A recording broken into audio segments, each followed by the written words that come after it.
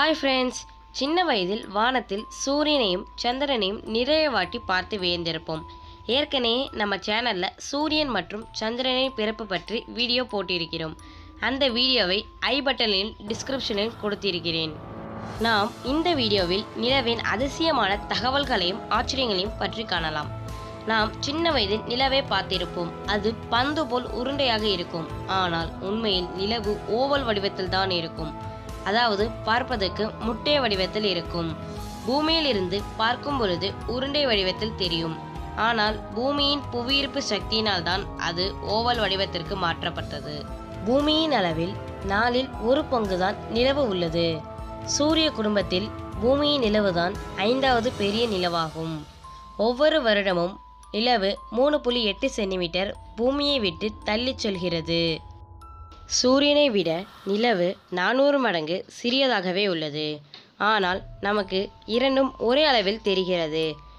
ஏனென்றால் சூரியனை விட நிலவு 400 மடங்கு பூமியின் அருகில் இருக்கிறது.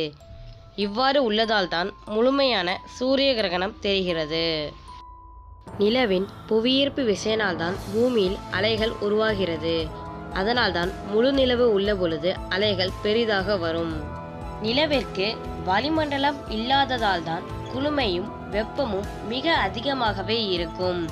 நிலவில் பகல் நேரத்தில் 127 டிகிரி செல்சியஸில் இருக்கும். ஆனால் இரவு நேரத்தில் -173 டிகிரி செல்சியஸில் இருக்கும். நிலவில் ஒரு நாள் என்றால் அது பூமியில் 29 நாட்களுக்கு சமமாகும். பூமியில் இருந்து நிலவை பார்க்கும் பொழுது நமக்கு அதனுடைய ஒரு முகம் மட்டுமே தெரியும். நிலவின் மறுமுகம் கரடு முரடாகவும் பள்ளமேடாகவே இருக்கும். பூமியில் இருந்து நிலவை பார்க்கும் பொழுது நிலவில் பாட்டி வடை சுட்டு கொண்டிருப்பது போல் இருக்கும். ஆனால் அது பாட்டியும் இல்லை, வடையும் இல்லை.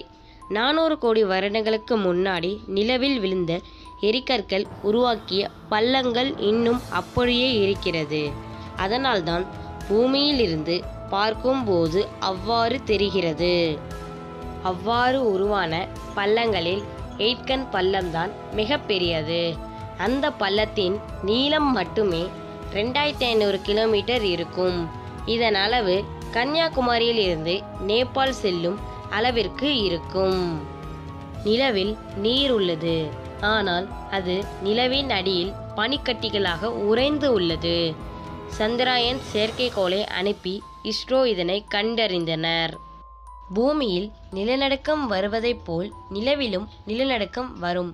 இவ்வாறு நிலவில் வருவதை தான் மூன் குவாக் என சொல்லுவாங்க. பூமியின் 6ல் 1 பங்கு புவியீர்ப்பு விசை மட்டுமே நிலவில் இருக்கும். அதனால் பூமியில் 45 கிலோ எடையுள்ள ஒரு நபர் நிலவில் 8 கிலோ மட்டுமே இருப்பர். நிலவிலும் வளிமண்டலம் உள்ளது. அது ஹீலியம், நியோன், ஆர்கான் போன்ற வாயுக்களால் நிறைந்துள்ளது. ஆனால் 10 லட்சம் கோடி மடங்கு பூமியின் வளிமண்டலத்தை விட நிலவின் வளிமண்டலம் அடர்த்தி மிகவும் குறைவாகவே உள்ளது. நம் பள்ளிக்கூடங்களில் சொல்லிக் கொடுத்தவாறு நிலவு பூமியை சுற்றி வரவில்லை. இரண்டும் ஒரு மைய புள்ளியவே இணைந்து சுற்றுகிறது. அந்த புள்ளியின் பெயர்தான் பேரி சென்டர். நிலவில் பார்த்தீங்கன்னா 200 டன்னுக்கு மேலே குப்பைகளை போட்டிருக்காங்க. அது எப்படின்னு கேட்டிங்கன்னா, பூமியிலிருந்து நிலவுக்கு சென்ற மனிதர்கள் மற்றும் அங்கு சென்ற விண்கலன்கள் எல்லாம் நிலவில் குப்பையாக கிடைக்கிறது. முதலில் பூமியை குப்பையாக்கினோம், பின் விண்வெளி, அடுத்து நிலவையும் குப்பையாக்கினோம். பூமியில் உள்ள குப்பையை எடுத்து விடலாம். ஆனால் விண்வெளியில் உள்ள குப்பையை எடுக்க செலவாகும். நாம் இன்னும் பூமியில் உள்ள குப்பையவே எடுக்கவில்லை. எப்படி விண்வெளியில் உள்ள குப்பையை எடுப்போம்? சிந்தியுங்கள். இந்த மாதிரி ஸ்பேஸ் பற்றின வீடியோ உங்களுக்கு பார்க்கணுன்னா டார்க் மூன் சேனலுக்கு சப்ஸ்கிரைப் பண்ணிவிட்டு கிட்டக்கு உள்ள பெல் ஐக்கானையும் கிளிக் பண்ணிடுங்க. உங்கள் ஃப்ரெண்ட்ஸுக்கு ஸ்பேஸ் பற்றின வீடியோஸ் பிடிக்குன்னா இந்த வீடியோவை ஷேர் பண்ணுங்கள்.